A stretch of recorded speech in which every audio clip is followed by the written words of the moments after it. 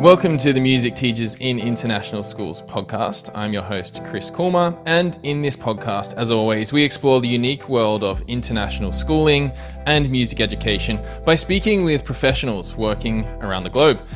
International schooling can be an exciting space to work in, so to start this episode, I wanted to mention our 9 MTIIS community principles that you can find in the About section of the website. The principles are all based around the idea that the MTIIS is a future-focused, community-oriented organization. And since international schools are often unique sites for testing new innovations and ideas in music education, our 9 community principles kind of reflect this. So I'm going to outline 2 of these today, which I think might even connect to the interview that you're going to hear. The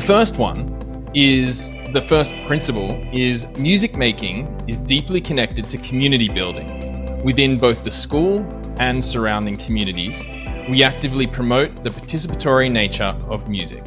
So that's principle 1. So keep that one marinating in your mind. Number 2 is we can leverage our role as the artistic face of the school in collaboration with the other art forms to reflect the historical place of the arts as the expressive heart of community.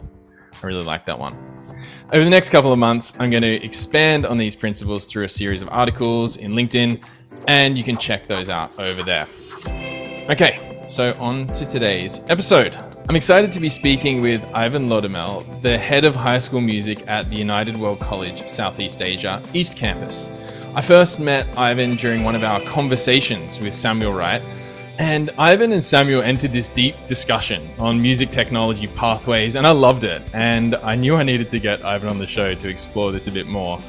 What I didn't know were the other fascinating areas that Eivind is working in, especially around service learning. So let's get into it. Eivind, thank you for joining me. Thanks so much for having me on the podcast. I really appreciate the work that you're doing. It's really great to see someone really pushing to sort of bring all international school teachers in music together. It's the first time we've ever had this kind of thing. So really appreciate the work that you're doing. Thanks. And I think I love to start lots of podcasts like this because it is all about connection and getting to know what people are doing in this space as an exciting space. So can you start off, Eivind, telling us a bit about your background as a musician, maybe, and also as a music educator? Yeah, it's a long story, of course. I'm going to try to keep it concise. But I grew up in a really small town in Norway. There's about 800 people there. And I was very interested in music all the way through. And I started playing Norwegian folk music when I was about 8 years old. And then eventually sort of started steering into things like jazz and jazz piano, and that became something that I really pursued. But one of the interesting things about growing up in such a small place is that there weren't that many musicians, but the people that were into it were very enthusiastic. So you had to kind of do all the different things. So I would play a little bit of bass in this, I'd play a little bit of trombone in the local brass band, and so it became this kind of eclectic sort of music experience, I guess. So that was the beginning of it. So when I was 17, I applied for a scholarship to the United World Colleges, and so that ended up with me becoming a student at the school that I now work in Singapore. That was obviously a big change from the small town of 800 people to Singapore, and living in boarding school and that kind of thing. So that was the beginning of my journey in sort of international education, I guess. And then I went into jazz, and I studied jazz performance at Trinity College of Music in London. And then worked as a musician full-time for quite a few years after that. But more and more, I got excited about doing things around education. I felt a lot of purpose and a lot of meaning in that kind of work, and decided to go back to school and train to become a teacher. And then quite quickly after a year in the UK, I went into the world of international teaching. So I was first in Bangladesh, and then I came here back to UWC SEA, and where I'm now a teacher after. So going full circle from student to teacher. And my daughter will start here next year, so that's another step on that on that journey. So I didn't expect that. And I'd love to dig a bit more into the coming back to international schooling thing. So you did your training in the UK, did I get that right? Yeah, correct, yeah. And then what led you to think, I'm going to go into international schooling, and maybe even why Bangladesh? Yeah, so I mean, as many people know, I think, when you want to get into international teaching, you have to have some flexibility with and being, able to go wherever the journey takes you. So when I trained to be a teacher, when I went back to school to become a teacher, I knew that this was a world that I wanted to be in. I mean, having been a student in international school and kind of knowing what that was and what that experience was like for teachers and students, it was something I wanted to do. And then I went to one of those job fairs, and as it happened, Bangladesh was on the menu, and and I went, and I was really glad that I did, because those 3 years were really quite an incredible experience, and I loved my work there. I worked at the international school Dhaka, ISD, and that was a really wonderful time, and I learned a lot about a lot of things when I was there. So 3 years in Bangladesh, then how long in Singapore now? So since 2012. So that's I guess the 11th year or whatever now. Yeah.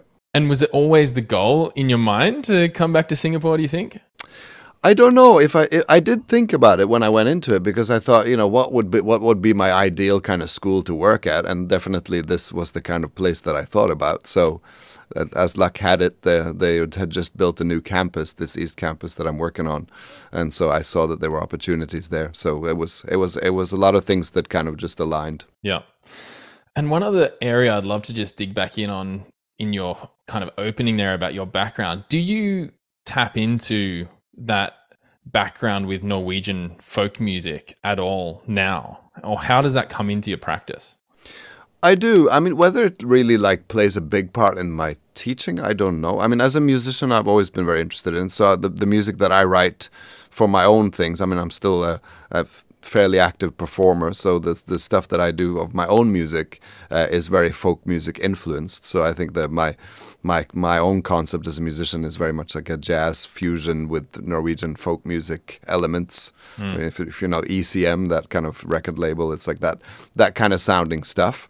So I use it a lot for that, and I think it does give me a kind of an avenue into especially things like music that's learned by ear and kind of how that works, and also considering kind of the element of rhythm in music. In Norwegian folk music, there's quite a lot of quirky sort of rhythms that exist, and so that sort of opens up a different avenue, I guess.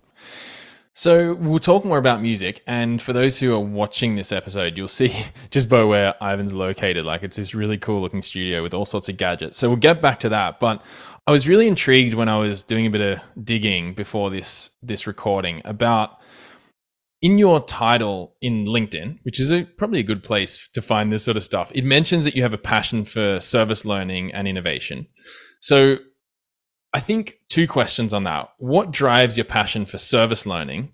And then maybe, if at all, how do you integrate this passion for service learning into music teaching in your current role? So I think it's a really big driving force for me to be a teacher. One of the reasons I chose to go into education from music performance as my full-time career was that there's a lot of different things about your sense of purpose, I think, as a teacher that are different. I mean, there's purpose in all jobs, but the purpose in teaching it's very tangible in a sense. And so this idea of helping students see the value of caring for others and kind of understanding what that process is and practicing it is something that I've always been very motivated to do. I think that when it comes to service learning, one of the great things about it is that students wouldn't put themselves into these situations voluntarily all the time. Some of course do, some are driven very early to do it. But for some students, you got to kind of put them in that situation. And then when they're in that situation, they realize this is very rewarding. It makes me feel good about myself. And I celebrate that. I think in service learning, we're sometimes a little bit afraid of that patting yourself on the back concept. But actually, I think for students, it's like this idea that they feel, yeah, I did something good today. I did something good for other people today. And that makes them feel better about themselves. And then they're driven to do even more of that. That is something that I've always seen as a kind of essential part of teaching, that taking students into that kind of environment where they help others or support others in some kind of way. So for me, the thing that I have been most interested in that space is dementia and looking after people with dementia. I think one of the things there is that interaction for students is it's pretty challenging, because you're face to face with something quite that's difficult. It's challenging for students to be face to face with a person with dementia, but there's also something very immediate in terms of the support and the help and the contribution that you have. I think sometimes in service learning you've got to think really big picture. Everything is very long term. When you sit with someone with dementia, the only thing you have is that moment for lots of obvious reasons. So you're really just there trying to care for another person, trying to be good, be polite, be kind to another person. And that I think as a learning, one thing is obviously that you're trying to support the people with dementia, but as a learning activity, there's also something really sort of significant that happens there. So what I'm sure many people that listen to or follow your podcast would probably be aware of this, but dementia is a really unique thing when it comes to music. So what happens is that when memory deteriorates with dementia, there's a few areas of memory that stay intact for a really, really long time, almost right till the end.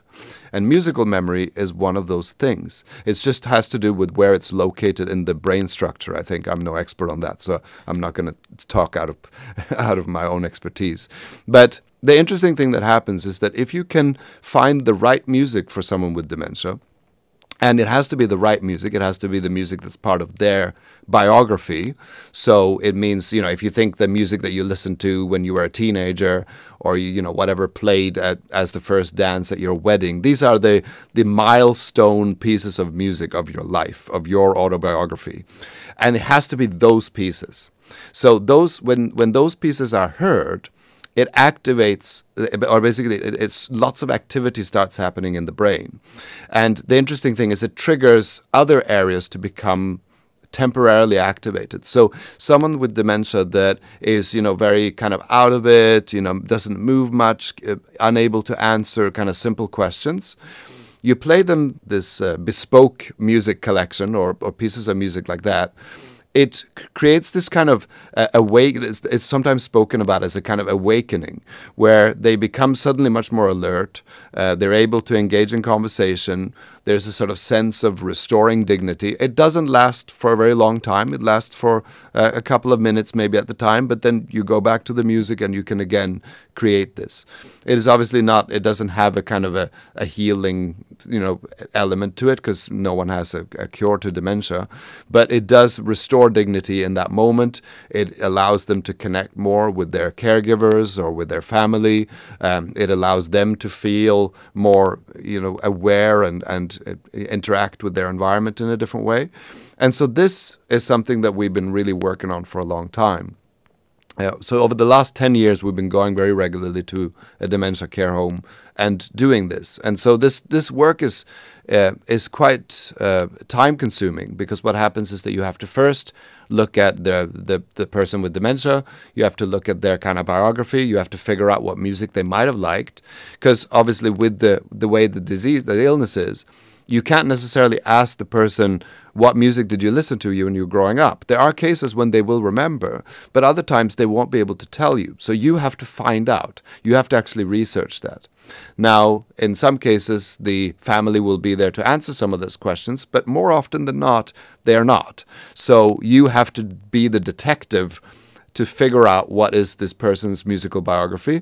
You have to do a lot of trial and error, where you play pieces of music, you look for a response, then you log what are those pieces, and then you start developing a kind of therapy plan. So most places that deal with dementia care just don't have the capacity to do it. They just don't have the time, because you have to be so kind of committed to it.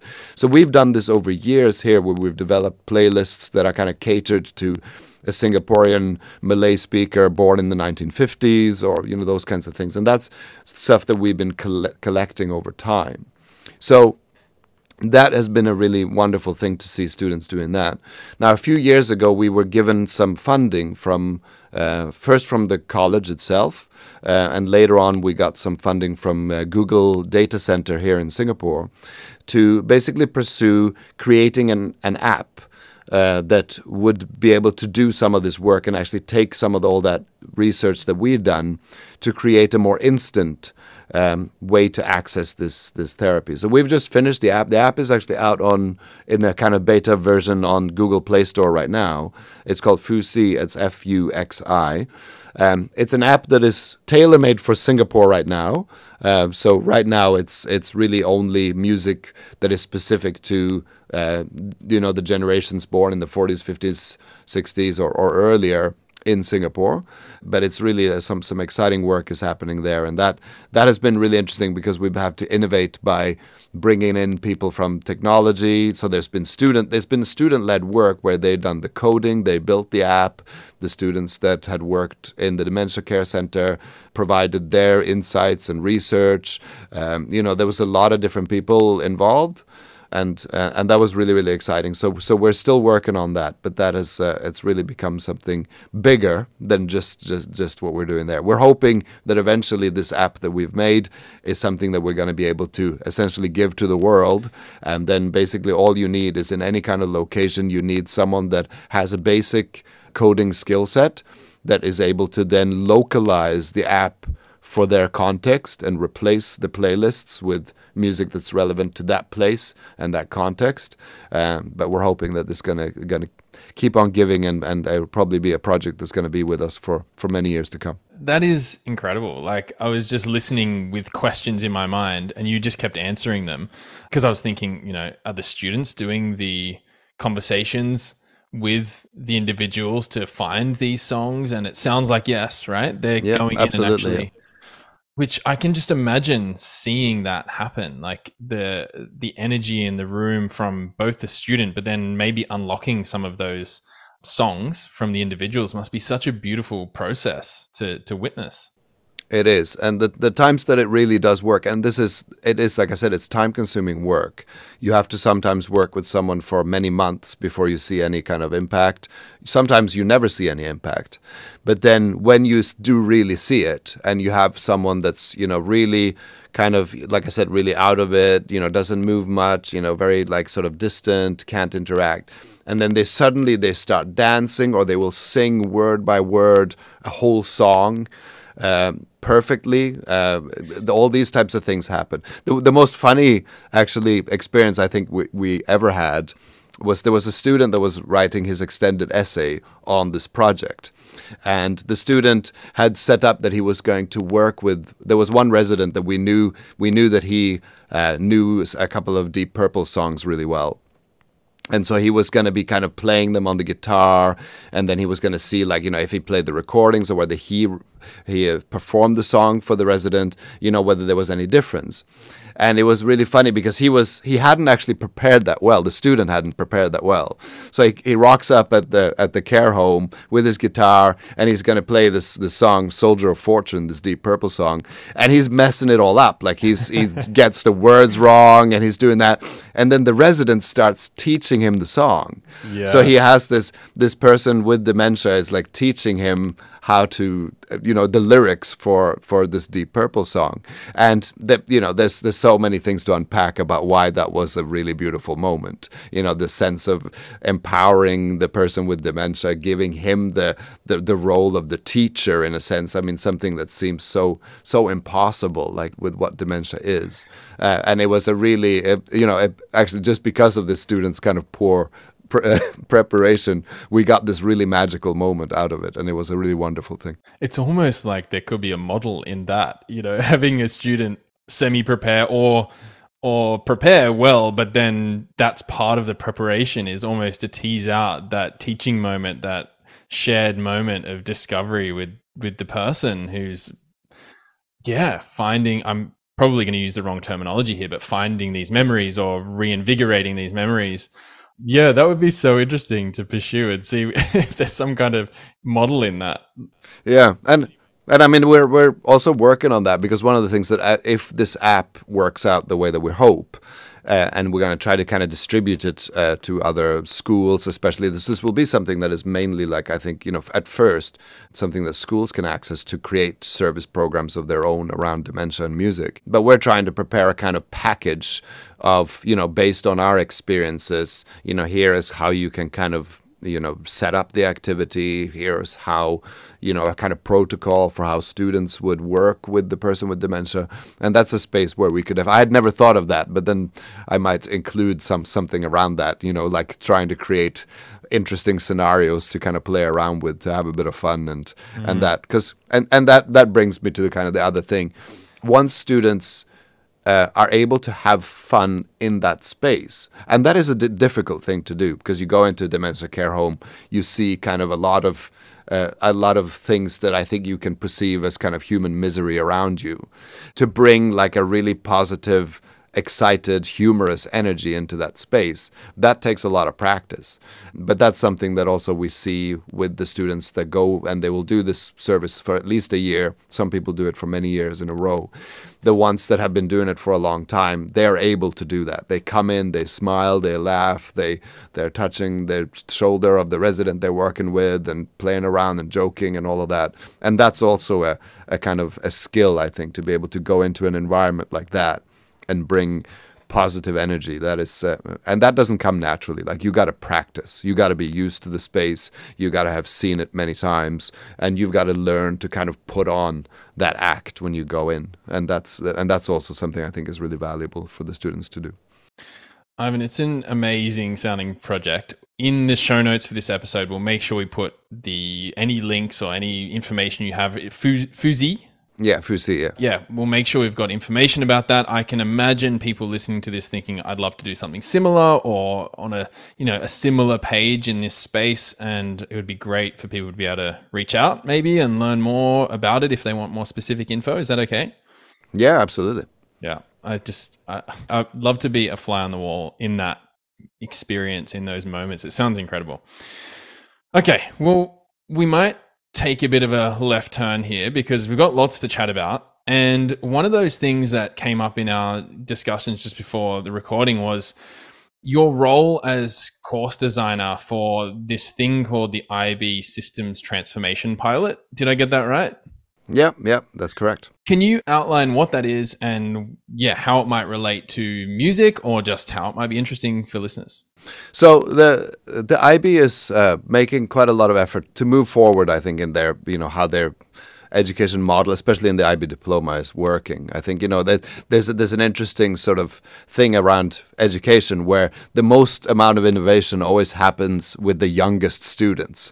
So, if you go into a K1 or K2 classroom or a primary school grade 1 or 2 classroom, you'll see so much innovative work, so much innovative teaching and learning and really cutting edge stuff. I mean, the best stuff is happening there. And as students get older, and that's all the way up into tertiary education, it gets less and less flexible, less and less agile. And so the interesting thing is that, of course, the IB diploma sits in a space that's like by nature kind of conservative. People feel like it's high stakes, parents feel it's high stakes, students feel it's high stakes. So that ability to change and move in a different direction is often lacking, I think. And the IB is aware of this and have really tried now to move forward with that. So one of the things around this is a pilot that is only done currently. There's 1/3 college that has joined, but it was Atlantic College, the UWC Atlantic, and UWC SEA that were the kind of first schools to take on this pilot. So we're hoping, of course, that it's going to develop into something that all IB schools will do. But we'll see how that goes. But in a nutshell, the course is a bit different, so it will count as 2 standard level courses. That's going to mean that students will be able to have a much more flexible IBDP package and still go out with the IB diploma. So this, I think, is really, really good already, because in terms of student agency and sort of the flexibility of the program, the IB diploma has been restrictive for some students. And so that, I think, is a really, a really positive thing. But talking about the course itself, one of the things there is that it's a very kind of transferable skills-based course. So it's going to be a project-based learning course. So the students pursue projects, and those projects become the space for the learning of the different skills. Now, the Atlantic model and our model are slightly different in terms of the skill sets that they focus on, but the big picture of it is that it's a kind of change maker course, and the idea that, you know, that in order to create change, you have to have a set of skills, you have to practice those, and that's the kind of that's the premise of the course. Now, how does this relate to music? I'll get to in a second, but I think that the important thing here is that we look to the future and we see a future that is ever changing, right? Like technology and all these different things, the world of work. These are things that are continuously changing and probably changing faster now than ever before. And how do you equip students with skills that they're actually going to need for that? So for us, for the course that we're doing, we're looking at systems thinking skills and project management skills, leadership skills, and a few other things, design thinking. And the idea here is that students learn those skills through the projects, and that becomes the kind of the big outcome of the learning. So students can essentially choose any area where they see something that needs a change, or they want to kind of investigate something where they feel like change needs to happen. And then that can turn into a project that's sometimes more hypothetical, but very often it should be something where you're actually engaging with partners and trying to do something that's going to change the world for better, whether that's a small thing or the big thing. That's, you know, there's something there. But the thing is, because it's multidisciplinary by design, there's going to be space here for students to kind of think about who they are and what they want to do with their lives, and then create projects around that. So you can see very much a music student or a theater student or an art student thinking about, you know, how can we create positive change through the arts, and then they can make that their project. So the project, you'd still be thinking about the systems, and you'd be thinking about, you know, leverage points, and you'd be thinking about what kind of design thinking process you're going to use. But the project itself could be something about community art making, for instance, or it could be this like music and dementia thing that we're doing could be an example of something that could be that. Or it could be, you know, creating teaching resources for kids in terms of learning music, or diversity. You could do diversity in music. You could do some project around creating more awareness of diversity issues in music, or you could create concerts with intentionally diverse programs, you know, and doing a concert of you know, music all written by women, for instance. There's tons of things like that you could still do, because the basis of the learning is in the skill sets that you would apply. And that's the kind of the teaching element of it would be about teaching that. So protocols for systems thinking and systems mapping of a problem. Design thinking, the fact that you know, in order to pursue a project like this, you have to kind of go through several stages, and we're learning from things like the tech industry in terms of that. Lots of different, you know, great resources on that. So the idea is, you know, you get these transferable skills, but at the same time you get to also pursue the learning that is really important to you. And that could, you know, and we're talking about it now in an arts context because that's our conversation right now. But equally, you could do this course if you wanted to focus on learning things about medicine, or if you wanted to focus on something to do with sustainability and the environment. Yeah. Or you could wanted to pursue something around peace building, or you know, like so there's a whole, you know, the skill sets in terms of subjects and all of that all could mix into this. And again, as I talk about it, I know it sounds vague. It isn't vague. It is actually just that it's really complex.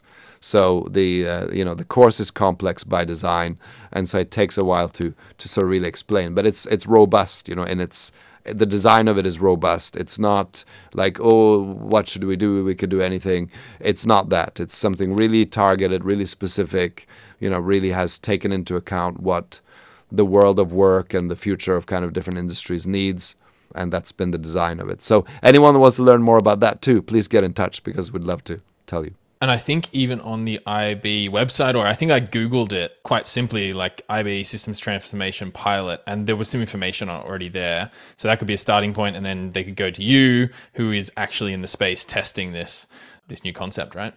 Yeah, exactly. And we're writing the course ourselves as we go, but the IB is, you know, very much, it's in close collaboration with the IB, and it's really interesting to see them being very innovation focused, I think. And that's, you know, the IB has a long history, and I don't know if they've always been so innovative, but I feel like they're really turning in a different direction in the last couple of years in terms of their curriculum design. And that's really exciting for all of us, the schools that obviously are tied to the IB, and that is the programs that we follow. It's very positive to see the IB going in that direction and in a very kind of purposeful way, and starting to really maybe play around with the overall structure of the courses, and thinking about making it more flexible, having more student agency, having you know, a different set of skills maybe. Yeah, really exciting. I think we could probably chat about this concept a lot more. I've got a bunch of questions, but I think we might leave it there, in that I want to talk more about music stuff very specifically. But I do love these conversations, these interviews, exactly for this reason. Like, so far we've talked about service learning and the incredible impact that you guys have made in that extended program there, using music as kind of the tool. And now even with this new course that's being piloted, there's such an amazing application for music there. And I think for music educators, as we're thinking about future focused music education and thinking like, what is it going to look like? How are we going to shift our programs to reflect what's happening in the world of music? These kinds of conversations are really inspiring. But I want to jump on the back of that, because in the intro, I mentioned this conversation that I kind of just sat in on. I was there almost like as a spectator, but just loving it. You and Samuel Wright. Well, Samuel Wright was hosting this conversation for MTIIS, and we had, I don't know, I think there was a few people, maybe 5 or 6 people online, and we're all discussing some music technology pathways ideas that Samuel often speaks about, and it's a really cool concept in itself. But you guys got chatting, and you were speaking about this, what I remember as a music technology kind of immersion for grade 9 and 11, I later remembered. Can you outline a bit about what this is, this music technology immersion thing? Why are you doing it, firstly, maybe? And what does it look like? What does it mean to you? So there's a couple of background things that I think are important to put in place there. So one of the things was that with the new IBDP course, I mean, that was one of the first sort of spaces where Samuel and I connected. We did a lot of work when that new course came out to try to help different teachers kind of navigate what was a much more kind of open-ended and flexible course than the one that had come before it. And also it was during COVID, so like a lot of schools were really kind of like struggling to adapt to that. So we started working quite closely with the IB there to sort of bring that out. So we did a bunch of different workshops. We created sort of exemplar materials. There was a whole bunch of different things that we did during that time. So the first sort of thing was this exploration of that new course that has obviously a music technology component in it. So we knew, okay, there's something there. We're looking for ways to incorporate that. But the other thing that goes along with it was that our school, UWCSEA, decided to start phasing out the GCSE, which is what they've been doing for grades 9 and 10, and replace it with our own curriculum that we wrote from scratch. And that's every department. This is a massive project, a massive undertaking. Lots of time and resources has gone into it, because literally every department, plus a few extra, because there was obviously teachers that said, well, we don't have this course currently, but we should. And so, you know, there was a lot of that happened. So for our 9-10 course, we were essentially given a blank slate and said, whatever you want to do, go and do it. And that was very exciting. And we knew that this music technology, you know, obviously most music teachers realize that you need to incorporate that in some way. It's so relevant, it's so exciting, there's so many new things happening with that. So we thought, okay, this kind of aligns in a way, because there's music technology in 11 and there's music technology that we want to bring into this 9-10 course. And then we decided to focus it on basically, so it runs for a different amount of weeks depending, I think. So it's not a set amount of weeks. Sometimes it's 8, sometimes it's 10, sometimes it's 12 weeks. That depends a little bit on the calendar. But we chose to focus on the element of performing with music technology rather than composing. I think the composing with music technology is pretty accessible to most students and teachers. It doesn't take, you just get in there, you find a software, you start playing around. You know, a lot of it is intuitive, and then you can teach the skills through that. music performance with technology is more tricky because there's other things to consider. There's, the hardware. I mean, just before we started the podcast now, we were talking about this, the tactile element of all these different devices. You see some here in the back, like, there's something about that that's really powerful. And that's something that I think students are a little bit more, they're more hesitant to kind of explore unless they're put into a situation where they kind of have to do it. So we decided to kind of invest in some equipment, and we kind of used what we had. So like loop pedals are a great thing. That's a really powerful one. Things like drum machines or any other kind of like launch pad type thing, and then incorporating that into performance. So you might be playing live on your guitar while having a launch pad, or you might be singing and using a loop pedal to record that while you still have some other kind of elements of technology happening. So this kind of the immersion that you're talking about there was very focused on that. It was very focused on performance rather than composing. So that was very interesting. So the final presentation of this music technology work happens in something that we've called Music Tech Night. That's actually what you see on the screen behind me as the recording of that event. And in that event, we decided to make it a kind of very safe space for trial and error. So we didn't invite a lot of people from outside. It was mainly the students that are in the course. That way they can kind of, with performing with technology, you're always going to have some glitches here and there. And the idea of just being able to just start again and do it one more time was something that we thought was quite attractive. But we still set it up, as you can see, with lighting, and we had some good camera work in terms of getting a recording of it. One of the most exciting things that happened with this was that we decided, okay, with music technology, sound and audio quality is a really big part of it. And how do we ensure that like all these complex setups with loop pedals and computers and samplers and all of this stuff is going to really work? And we thought, well, putting everybody on headphones in the audience would be an ideal sort of way. I mean, you see that, you watch those like Snarky Puppy videos and all of that. You see this idea of being an audience, but having the audio in headphones is something that can be quite cool. Now, it was kind of lucky things that came together, because during COVID, in order for us to continue our singing ensembles, we had a setup going where basically every practice room was connected to the studio through headphones, and the students could join a Zoom call, but you'd have the live audio. I mean, everyone's tried to do audio rehearsals through Zoom knows that can be a bit of a disaster. So the visual was in Zoom, but the sound was actually feeding straight through the studio. So we had all this equipment to allow for basically many, many headphones to be connected to the same system. And so that's what we did. So we basically ran the mixer. We had an audience of 50 people, all with their individual set of headphones listening to the performance. So if you came into that room when those performances were happening, you'd see all these people and you'd see people playing instruments, but it was dead quiet. Like there was no sound in the room virtually at all.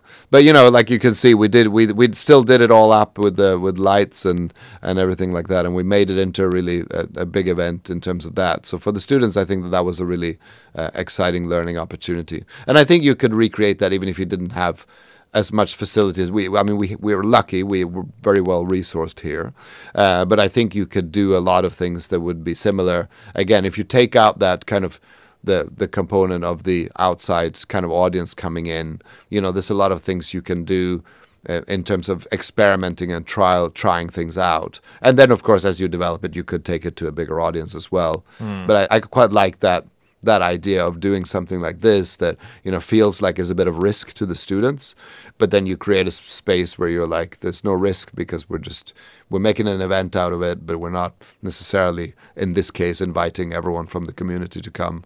We're keeping it a little bit more closed off. And that, in this particular instance, I think that was quite good, because there were a few people that had kind of start and stop and things like that, but they got to kind of take it through and do the performance. And this is the starting point for many of the performers we see that are using music tech for performance, are using loop pedals, are using any kind of triggering device. They all have to go through that process of stop, start, stop, start, stop, start. They might just do it in their studio 1,000 times before they perform on stage. Or in the case of a gig I saw a couple of weeks ago, which is an artist called Younger, Young with an R. full live performance with drum machines and all sorts of triggering stuff and loop pedals. He had the 505, 5-looper device, the desk mounted one.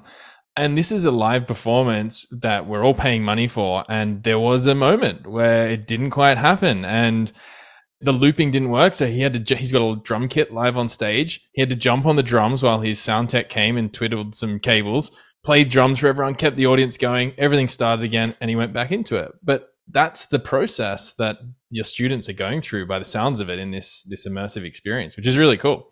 Exactly, and I think that it is that. I mean, all music teachers, have an awareness of this, but it's that the kind of the staggering or the step-by-step sort of process of how do you become comfortable performing and working in front of an audience, and we've got to create a scaffolded way for students to experience that at increasing levels of, like attention in a sense, right? Like, so, you'll have your students that definitely, I mean, we recently just took our students off campus into one of the concert spaces here, the kind of national concert spaces for a performance. And so that was a really kind of truly professional kind of experience with a professional sound crew from that venue, and with all the parents coming in and a full house of that. And that's one way of experiencing performance, and I think that's really valuable. But there's many steps leading up to that, and I think working that into your curriculum, having some opportunities where you invite a lot of people in and some where you don't. I mean, this is all music teachers do this, but it's worth pointing out again, like just even though it's familiar stuff, that there's great value in setting up that kind of structure. Yeah. Could you take us a little bit more through this curriculum that you guys have designed? Year 9, 10, right? You said you had the blank slate. Yep. What else is going on in that curriculum? It might be interesting for some of the listeners to hear, maybe for some inspiration for their own. Off the top of my head, I'm not sure I can remember every unit of work. Give us your favorite one, even, like one of your favorite units. Yeah, so I think one of the favorites that we're doing right now is around music for games, so gaming music. And that's been really exciting. We had someone build a kind of very basic computer game. It's one of those kind of like, you jump up and down and you try to sort of get to a certain stage and there's obstacles in the way that you have to kind of jump over or whatever. They're very much like, it looks like, the old Nintendo games. Like a Mario kind of thing. Yeah. Like that type of game.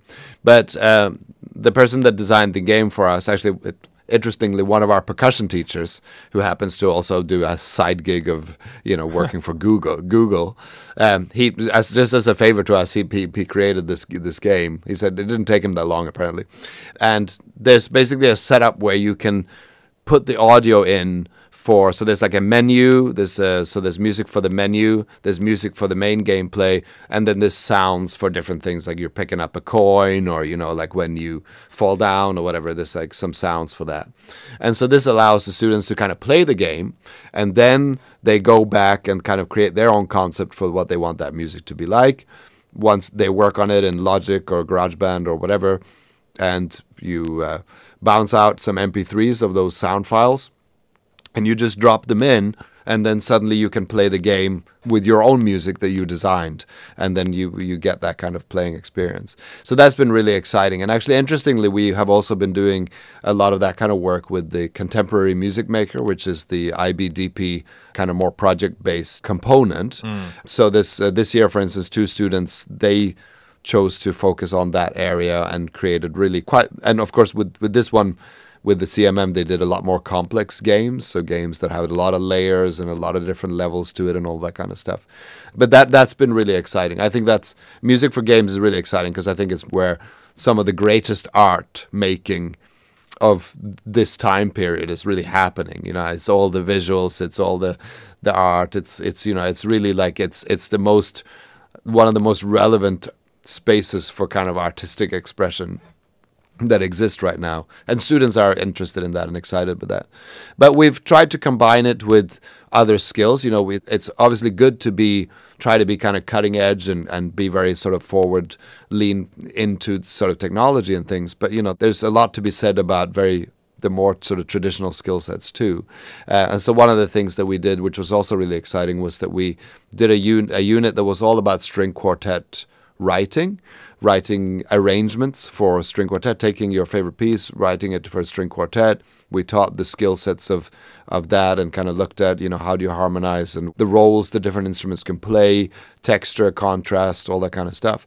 And then we got a string quartet of professional musicians in, and the students gave them their music and they had to sight read it, basically. So there was, we didn't give the string quartet much time for preparation.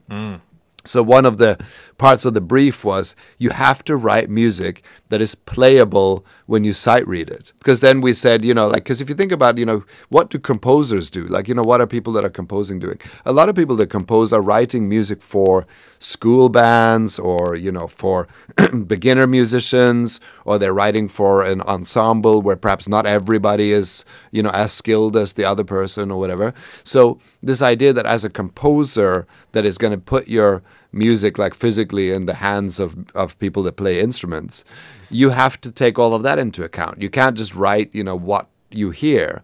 You've got to actually think, who's going to be playing this? What can they manage? How much time are they going to have to prepare for it? And then you work that into it as well. And I think that was quite an eye-opening thing for students, because I think some of the most successful pieces in that context were not the most advanced students, because those students went way too ambitious and wrote something impossible, and it was just kind of potentially like a bit of a train wreck. I mean, luckily I think our string players managed to make the most of it. But it was the pieces of those students that perhaps at the beginning thought, I don't know if I can do this. This is very intimidating. This seems like a pretty scary thing. And, I play the guitar and I've never dealt with string music. I don't read music that well, for instance. But they actually had really successful outcomes because they'd written something that was just clean and to the point and, just musically very, very, to the point. So yeah, playable. Playable, yeah. So that I think is an interesting skill set. That's a really great way to do it. And the real world application of the composition concept comes in there as well, because like you said, I'm just imagining composition tasks that I've done in the past. And if it doesn't have a necessarily strong real world application, you get, everything's semiquavers or 16th notes and there's weird rests everywhere, and you're like, hang on, do you think anyone can actually play this? But the kid loves the sound of it. That's cool, but it's not playable. So I love that concept. And I remember recently in a podcast with Dimitrakouliakos, he does a similar thing. And being in Luxembourg, he's got access to these fantastic musicians locally, and he's done a similar thing with his grade 7s. I like this idea, and I think it would be really cool to hear this happening more, because it does make so much sense in terms of it actually having a real world outcome. Love it. Yeah. And I think for teachers that listen to this, that might want to do the same, and they think, well, we don't have the resource to get a bunch of professional musicians in. I actually think, to me, the most valuable thing is this idea of it being playable. So you just change the brief slightly. You say, this is going to be written for these 4 string players that are in our class. Or if they're not string players, the 2 trumpets and an electric guitar and whatever, right? But you're writing for those specific people. It's like, here you have a person with a skill set that can do this well and that isn't so familiar with this, that maybe learns, by ear a bit or whatever, whatever profile this you have with that notes, musician. Even a range, yeah. Yeah, exactly. And then that idea, I mean, that's, in the music, in the history of music, that's something that's happened a lot. You look, there's a lot of famous concertos, for instance, that were written for specific musicians. And so they are written to be perfect in terms of technical challenge for that person that was going to play it. And so it's a very interesting sort of skill set to explore that I think, that we don't spend enough time thinking about, actually, because we just get kind of absorbed in just the very theoretical sense of what music is. And actually, when you get that kind of practical, very individual and targeted way of making music, it actually becomes much more fun. Eivind, thank you so much for exploring these areas. I feel like we've covered 3 main areas, and I'll try and make that clear in the show notes so people have access to some of these ideas, or at least a way to ask you more questions if they want. But I really appreciate it. I think in the interest of time, we're going to leave it there. But before we do, is there anything else you want to say? Any other thoughts, ideas, things you want to share before we wrap up? I think the main thing is just as I said at the beginning, just to applaud the work that you're doing. And I think if anything, I want to encourage all the international music teachers to connect with you and to connect with the work that you're doing, and really, if we can create a really strong community, all of those of us that are doing this kind of work, I think everybody's going to benefit from it. So keep doing what you're doing, and to all your listeners, please keep an eye on what Chris is doing, and join his many excellent workshops as well. We had some of our teachers join your workshop up in KL, I guess a month or two ago.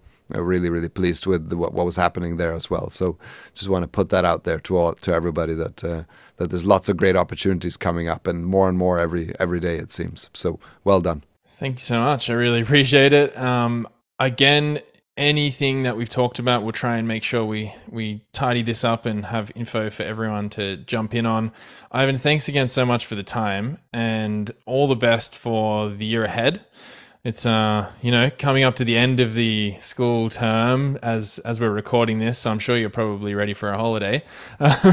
But again, I just really appreciate your time and for sharing all these insights with us, and I think they're going to be really valuable. Thanks so much, Chris. It's a real pleasure to be on, so thanks for inviting me. Thank you for listening to this episode of the Music Teachers in International Schools podcast. Listen to other episodes by visiting mtiis.com,